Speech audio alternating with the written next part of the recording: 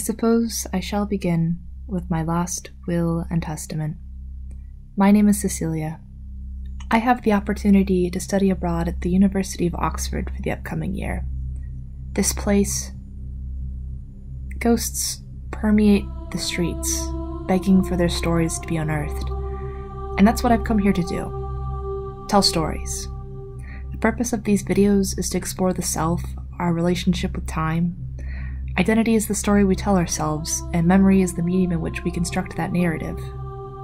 So I've departed to this sepulchre city to seek out the unknown mausoleums to memory. I want to unearth the invisible, microcosmic people, their lives and their triumphs and tragedies. Memory, frustratingly, carries many meanings. Emily Keightley and Michael Pickering's mnemonic imagination embodies the lens to frame our narrative. Memory is a vital source for imagining, and imagining is a vital process in making coherent sense of the past and connecting it to the present and future. Our memories are not imaginary, but they are acted upon imaginatively. Film offers the unique medium to explicate and articulate. I can only describe so much to you by word. To understand this story, this place, you must bear witness to it.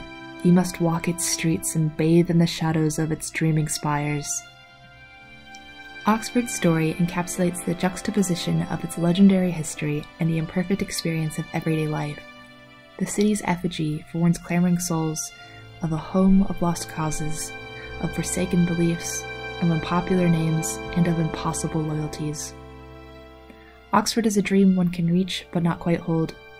This place is the living personification of memory and imagination encircling each other in an infinite dance.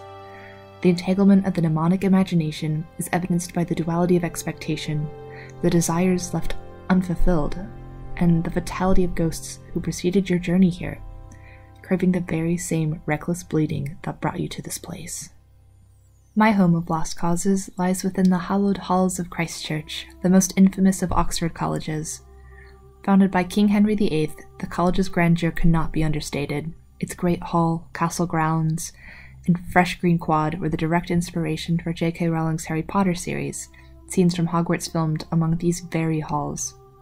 It carries the fantastical connotations of a medieval castle, a legendary wizarding school, and the royalist elitism of a British king. Beyond the outer walls lies the Christchurch meadow. The mist settles upon the land in the light of dawn, the swirling fog inking and snaking through the mossy trees and tall grass. The silvery shroud envelops the castle spires in shadows, cloaking the land with intangible magic. At the edge of this meadow lies the great river Isis, roaring with chilling ferocity and whispering about the secrets in its dark depths. You get the haunting sense that something too ancient to be human resides here, whispering in the mist, laughing with the rustle of the red ivy, and bubbling up from the bottom of the Isis. I call this sepulchre my home. It is the fantasy-scape I wander in my dreams.